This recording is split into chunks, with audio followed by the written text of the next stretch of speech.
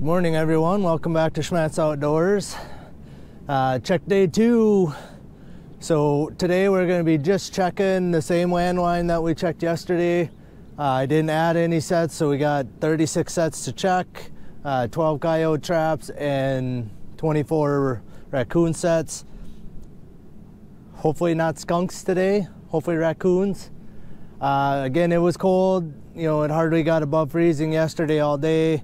It's 20 degrees right now. Everything's kind of hard and crunchy, which is good for landline trapping, but not good for water trapping here. So last night I got, piled in all my muskrat stuff. I got poles. I got, 5 dozen 1.5s, to make pole sets out of, and probably at least 5 dozen 110s, that I'll make pole sets out of as well.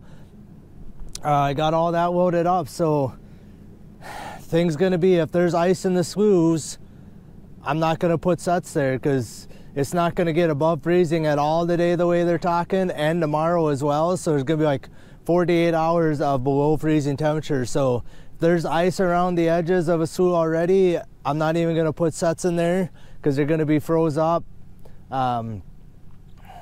They may stay open for a little while today. It's supposed to be sunny today, which might help some, but like I said, if it's going to be frozen around the edges already this morning, probably not putting sets in there. So it may be just bigger sloughs that hopefully won't be froze up. If there's no ice, we're going to be piling sets out. I'm hoping to get like 100 muskrat sets out. And that'll be roughly 50 spots because like I said, most of the time I'm going to be running double sets, so 1 foothold, 1 conibear right next to each other. That's kind of what I've been doing the last few years. So if I can get 100 muskrat sets out today, I think that'll be a good day. I do have 1 beaver set I want to get out today. And I do have that slough where the otter have been in the last couple seasons. I haven't seen no sign that they're in there this year, but I want to put a couple pocket sets in there and on drowning rigs, with some like Bridger number 5s in there or whatever for them. We'll see. That's towards the end of my line, and that will actually be at the end of all my landline. So once I get to that point, I'll know how much time I have because I won't have any more sets to check. Then it'll just be all time to put sets out. So before I get to putting any water line out, I'll probably have half of my landline checked by then. So again, I can kind of gauge how much time I have based off of that as I go. Once I start putting water sets, I'll probably get, 40 sets in between one land spot and the next spot I got traps. So it's a good chunk of my water line already out. It'll be right in the middle of the day here, and then it'll be kind of a stretch again of land traps, and then I'll be down. I think the second stretch of land traps, I'll only have a half a dozen land traps left after that. So like I said, then I can really gauge how much time I have. It's going to be kind of slow going today, I think, with it being this cold. My hands are going to be freezing just trying to get these sets all out, but we're going to get going. Sun isn't even up yet, but I can see plenty good to start checking traps. So like I said, we're going to get out there early. Hopefully, again, like I said, there's not ice on these sloughs. And we'll go from there. So it may only be a day or two here of checking water traps if I can even get them out today. So, because like I said, the next basically 36 hours, 48 hours from right now, 2 days. So by 2 days from now on Monday morning, I imagine most of the sloughs will probably be froze. Some of the small sloughs for sure will be froze up. So I may only get 1, maybe 2 checks out of some of these sloughs, even if I can get the sets out. So, but we're gonna do it, like I said, because short season for me, we might as well try and pile up any kind of fur I can get caught. So once I get the water line out, like the next, tomorrow I'll be checking the whole thing, probably on Monday, whether I'm pulling some sets or not. Then I think the stuff's freezing up already. Like I said, it's hard and crunchy this morning. There's frost on the ground. I should be able to start driving across a few more of these fields, and I'll be able to get a little better coyote line out, hopefully. Raccoon line's probably about what it's going to be. I don't think I'll be putting out too many more raccoon sets. I kind of hit all the big spots already. So, all right, let's get out there, see what we got, and see if we can get some water line out. All right, guys, so we're plugging our way through the line here. We're actually doing very good on getting muskrat sets out. There's ice and quite a bit of it. I'm going to show you a little bit what I got going on.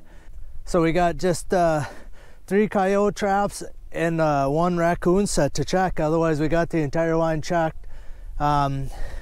I would say I'm about in the middle of my muskrat line. I got some sets right here. I'm going to put a couple more sets in this slough here. And then, like I said, we're going to hit some bigger sloughs as we're coming up here that hopefully won't be froze over. But we're just going to give you a little rundown. So this is a pretty good size slough. It's 100 yards over to that side, if not more. And it goes down and around the corner down here. We're going to put the muskrat hut right here. But down around the end down here, we're going to put a couple more sets. I'm actually going to put 2 sets right over here and 2 sets kind of over in this corner. There's a culvert right here, and I have sets in that culvert already. But what I'm dealing with, so I normally catch some on this side of the road behind me, but I normally do the best on this side of the road. And there's a big muskrat hut right over here, another one right over there. There's all kinds of bubbles under the ice, but this side is completely froze over. Other than just a little bit right here by this culvert. So I did drop a couple sets in, but there's a lot of places where one side or the other of the road is froze over or mostly froze over. And like I said, it's not above freezing right now. I'm pretty sure of that. And I don't think it's supposed to get above freezing tomorrow either. So, and my sun didn't shine today. So if there's already ice, it's going to be just completely froze over overnight here, unless the wind picks up a little bit. And that might be my only saving grace, is if I keep a little bit of wind, that just will kind of dampen the ice a little bit. But I mean, even in this bigger one right here, I don't know how well you can see it here, but right here, this kind of calmer looking spot, that's all ice right there. So sorry about the truck going by. I probably shouldn't be filming right here on this road, but so yeah, like I said, it's been a tough go. There's maybe a third of my sloughs I didn't even put sets out in at all because they're iced over or have a fair amount of ice. I got probably another third that I probably shouldn't have because there was some ice already around the edges. You know, I had to walk through ice to get out to some open water. I'm talking like 10 feet maybe of ice along the shore. I maybe shouldn't have put sets there, but we're gonna give it a go. If they're in the open water, at least going into the night here, there's a chance I catch some muskrats in them. So, and I don't know, like, if there is ice around them, if the muskrats will push through the ice a little bit to get over to them. But so yeah, like I said, I don't know exact number, but I think I'm right about 50 muskrat sets out now. So not doing too bad. I hope to get 50 more in. I don't know if I have that many spots actually to get 50 more in. Just depending on, again, what's froze, what's not. So, yeah, sorry about no catches today. Like I said, we're plugging through the muskrat line, so we should have some muskrat catches. I just don't know how many tomorrow. But like I said, we're going to drop 4 more sets right here, go down to the other end of the slough and drop 2 more down there. And we'll be on to the next slough. I probably got 15 sloughs to do that too. So, and like I said, we'll just kind of hope that they're not iced over already. But it is what it is. I'm kind of risking busting ice all day tomorrow, putting sets in today, but I have a little icebreaker made. I'll show you that tomorrow probably, so I can get through the ice to get to my sets anyway.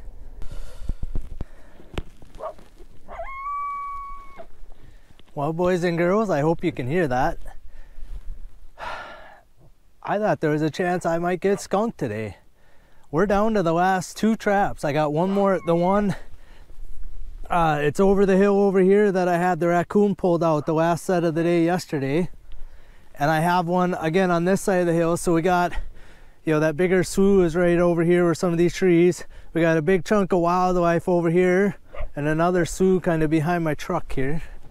I don't know why I'm hiding, but trying to get out of the wind for you. But there's this bigger slough and a chunk of CRP grass along the edge. And I've seen it after it snowed a few years ago, the coyote come out across right here on the edge. Wow, that's loud. And then he went up along the fence line up here. So I thought, well, we'll put a set here. And I think in like the 3 years I've had it here, I think I've caught a coyote here every year. So boy, I hope you guys can hear that because it is loud. Yesterday, right up here is that feedlot. So yesterday up there is where I had the coyote caught. So, but yeah, so I just had a dirt hole set. This rock was my backer here, just kind of set up. While I was digging my trap bed, I actually run into my stake from last year, which kind of surprised me. But so I literally, it's in the exact same spot as it was last year. So that is loud. Wow. So yeah, didn't get skunked today, which is surprising. It's surprised I had as good a day yesterday as I did. So yeah, like I said, I got a nice coyote. Looks like it's very well furred. The hackle, it's got a cool hackle on him. Like, see how it like goes all the way down the back of his leg? It just kind of looks odd, but he's not really dirty the way he looks either because he's caught on the grass here. So,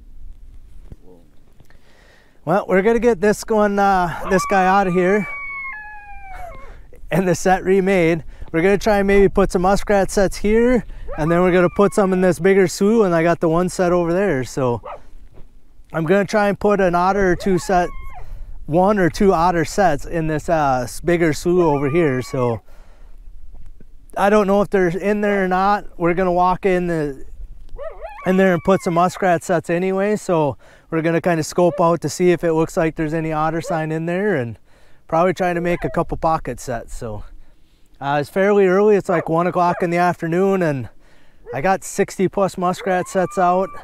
I put 7 out since I had you guys on, or no, 9 out since I had you guys on. So, all right, I'm tired of listening to this guy. He is loud.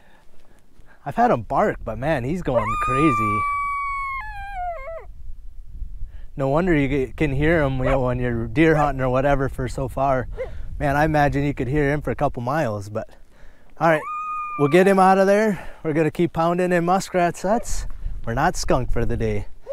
And we'll give you kind of a rundown once I get home, kind of where we ended up at the day at. So now I'm getting really frustrated and mad. I don't understand what's going on here. Definitely gonna have to change things up a little bit, but I'm by my last set of the day, so I got this big slough. Kind of down on the corner down here is where I believe the otters were staying, but the beaver house is completely collapsed in. There's no runs going in out of the bank. There's no toilet. There's nothing down there. There is the second beaver house is right in here where I caught the beaver last year out of here. And I haven't been out here yet because when I come around the corner, I could see this. This is the same set that I had the raccoon pulled out of yesterday. I had something, I don't want to say bigger, but the catch circle is way bigger. Yesterday it was only maybe out to here. Right here is the center of my trap. So I don't know if I had a raccoon back foot caught here or a coyote caught and he got pulled out, because he's scratching way out to here. You know, way out this far out. I didn't investigate nothing yet. I just turned you guys on.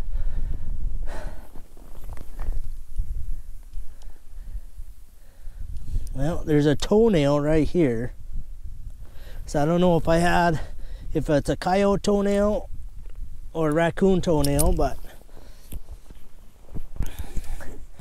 I don't know what we're gonna swap that trap out. So yesterday it was a little pebble in there. Today it looks like I maybe just had him toe caught. I don't know. We talked a little bit about it yesterday. If I have like one of these happen a year for me, and now to have it 2 days in a row in the exact same trap, same set, is just frustrating as heck. So like I said, we're gonna swap this trap completely out. But yeah, that's the last trap of the day. So we ended up with just the one coyote. Let's see, I've put 8 raccoons or 8 muskrat sets out here so far, and I'm gonna drop 2 more right out here for sure. And then we'll come back and we'll get this guy remade. Like I said, we're gonna pull that trap out of there. We'll put a brand new queen trap in there now. I don't know if it's the way the trap is tuned. Just happened to catch raccoons, and the one chewed and pulled out yesterday, toe caught today. It's just frustrating. Like I said, you know, I'm running such a short line.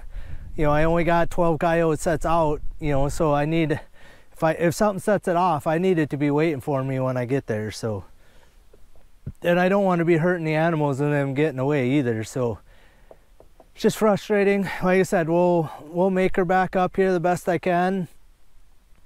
Yeah, but yeah, one coyote for today. God, I don't know, I'm just kind of frustrated by that whole situation, but we're gonna drop, like I said, 2 more muskrats here. There is a slough up over here towards these trees. We're gonna drop probably 4 sets over there, I think, and we'll just keep moving on. A couple sloughs between when I turned you on before the coyote and the coyote. You know, a couple of the sloughs are froze over that I normally make, you know, a fair amount of muskrat catches in, but they're froze over already. So again, that's just what it is. So this one here behind me, it's pretty much open. There was just a skim of ice on the up in the weeds, but once you got out in the open part of the slough, it was open. So I'm hoping maybe to get 2 or 3 checks out of these. If I get 2 checks out of any of them, I'm going to be happy with that. And you know, probably ain't gonna catch 50 muskrats this season, but we're gonna make a good run at it. You never know, I could have 25, 30 tomorrow with it being cold. If my sets don't freeze in before the muskrats move. I have seen a few muskrats swimming around while I've been making sets, so I don't like them watching me make the set, but maybe that might get them curious to come over there and check it out too. So all right, enough babbling. We'll get this set remade. We'll get some muskrat sets out here. Probably the next time I turn you on is going to be when I get home. So like I said, we got probably, hopefully maybe 30 more muskrat sets I can get in today, and I'm going to get 1 beaver set. We're going to walk out here. I'm not going to put an otter set by that north beaver house like I had planned on. We're going to check this beaver house and see if it's worth the otter set or not. Like I said, there was 0 sign, like no weeds knocked down on the bank, no toilet, just no sign that they were even there. So being the beaver house was caved in, you know, they got no place to stay there now. So, because that's why they were there last year, is because there was a beaver house up there, abandoned beaver house, and they were up in that. Well, if it's caved in, they ain't gonna be in there. So all right, like I said, we'll probably see you guys at home. Well, everyone, made her home finally. I'm down by, we call this my trapping shed. This is where I store all my traps. We're gonna unload a few things here. Some things I'm not gonna need. I got some 330s in my truck I'm not gonna need. Some H stands in there for those I'm not gonna need, so we're gonna take them out of there. I don't remember exactly. There's 11 1.5s in here. They look like all Dukes, but I use a variety of 1.5s and the Hagues bracket. And then I use pole sets. I believe I had 50 in here, and I'm down to 11.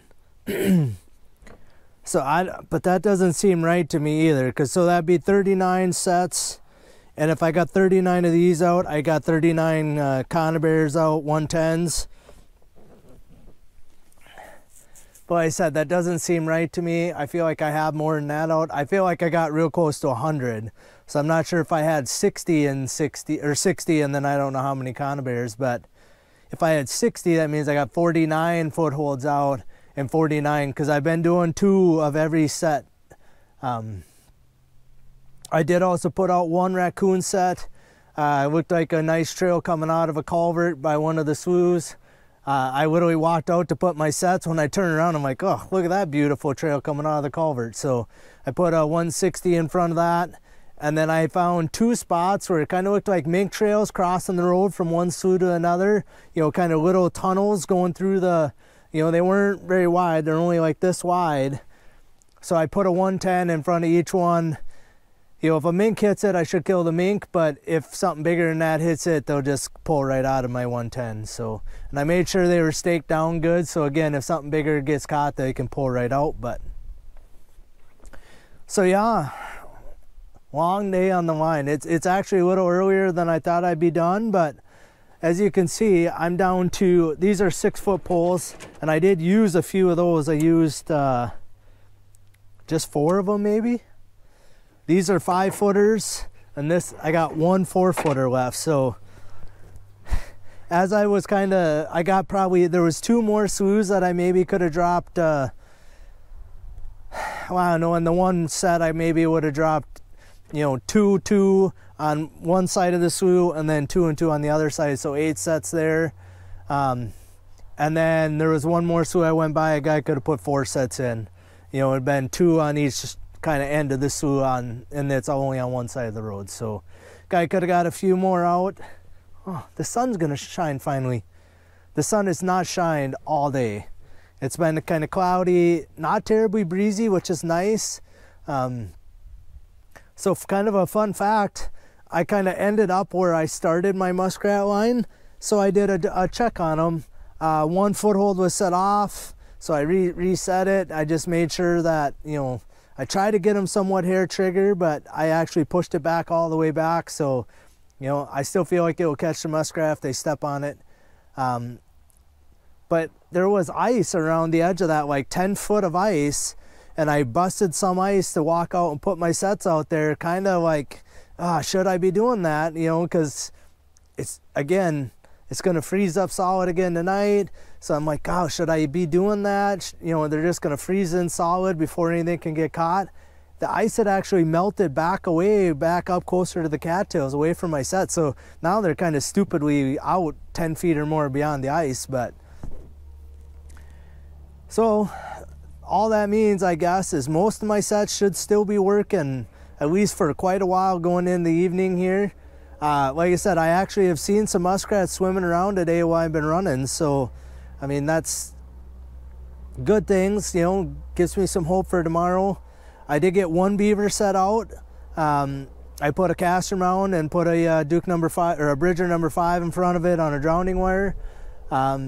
Again, that's the only beaver I know where it is that I can easily trap. I have 1 more single beaver, I think, and I think he's going to freeze out because he's got no feed bed or anything. But I didn't really want to drive across. I got to drive a mile back there just to trap the 1 beaver I think is in there. So I'm not going to waste my time. Like I said, I have a few other sloughs I could put some muskrat sets in. We'll kind of see how tomorrow goes. I'm going to kind of consolidate these 2 tubs. So I'm going to move a few of these conibears into this tub. Basically, I want to leave one of these tubs because if some sets are iced in tomorrow, I'm going to pull them. And I want to have a tub so I can have a tub to throw them in, is what it amounts to. What I'm also going to throw in is an empty milk crate. I throw all my muskrats as I catch them in a milk crate. Being open, it kind of lets the air blow over them and it actually dries them off a little bit as you're driving around. They're probably going to freeze tomorrow anyway. So, I mean, that's not ideal, but it is what it is. But yeah, successful day on the line. As tough as, you know, setting the first day went and the last 2 checks have been, you know, just with the 3 dozen sets I got out, you know, catching 3 of these guys already in 2 checks. And I only got 12 coyote traps out. So, I mean, I do have them in some of the better spots where I typically make coyote catches, but still to catch 3 in 2 days here, you know, again, I'm only running a dozen checks, so I was hoping to catch about a dozen coyotes in my dozen checks. So, and I'm kind of thinking after tomorrow we're going to run my line exactly how it is. I don't think we'll be adding any sets unless I add a few muskrat sets to a few of these sloughs right at the end, because like I said, I'm going to throw a few extra poles in. And again, I'll probably be pulling a few sets anyway, so I'll have some extra gear for that. But tomorrow probably not adding any sets, and again, it'd be right at the end of my line. If I got time, I'll add them. Otherwise, it's just going to be a straight run. On Monday, we'll kind of see what the weather does here and how many sets I end up pulling tomorrow and kind of how I am going on the line tomorrow as far as ones being frozen. And then we'll see on the line on Monday. I'm going to try probably try to get a few more coyote sets out. The ground I think is going to be hardening up as we go along here, so I should be able to drive around a little bit. Not even so much drive around, but on some of the fields I may actually be able to walk out to sets, where 2 days ago it really was just slime when I was walking around trying to put coyote sets out. So, and also the dirt's kind of freeze drying, so I actually will have a little dirt to sift, which will be nice. Sifting mud doesn't work, so. But yeah, we'll just go over my one catch for the day, like I said, and unfortunately I had that pull out again. And this is the trap. I ended up pulling it. I hope you guys can see there's a toenail right there. You know, it's right here's a toenail. It looks like raccoon. The whole set just stunk like raccoon, and there was raccoon poop there again. So I'm pretty sure I lost a second raccoon in 2 days in that set.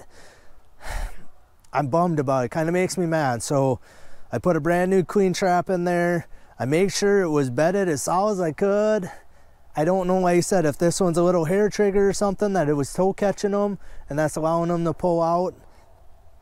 I don't know, but anyway, yeah, the one coyote actually pretty well furred. I'm actually surprised, and it's got a really interesting hackle to me. So the hackle seems like it really goes down around the side and like almost like down part of the leg. You know, and I don't know, it just looked weird when I was standing there before when I was videoing him with you guys. So nice coyote. We'll get him all the burrs picked out of him, and we'll get him skinned and put in my freezer tonight. And then we're gonna take a break because I am tired and I am getting sore already. So like I said, we're just gonna shift a little bit of gear around, you know, throw some stuff out. More than anything, just throw some stuff out so I have some room for tomorrow. And otherwise, I think we'll see you guys out on the line tomorrow. Have a good one.